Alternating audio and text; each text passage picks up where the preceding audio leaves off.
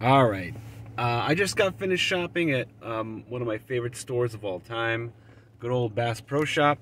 I came back to the car and I realized that today is the day you need to move the clocks ahead an hour, the daylight savings time crap. So right now clock is showing 1:16. It's actually 2:16, and I wanted to share with everybody one of my top 10 favorite features on any car. Most cars don't have this, but all cars should. And here it is. Here's that feature. It is the ability to modify the time right there, front and center on the dashboard.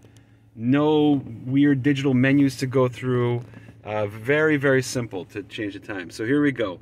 I'm going to now advance the time 1 hour in literally half a second. All I gotta do is push this button. Boom, done. Now, what do we got? We're done. It's 2:16. See that? This is how every car should be. I don't know why most car makers will hide the clock settings within some digital menu that you have to get a biometric scan to get into and all this nonsense. Just put it front and center right there.